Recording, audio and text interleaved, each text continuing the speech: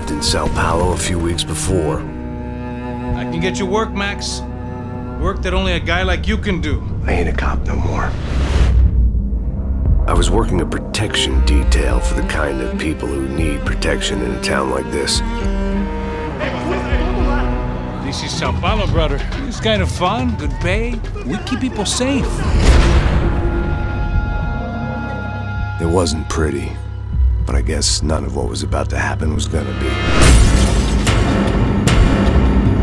The girl was kidnapped by the CS. We have always been targets. We all know that.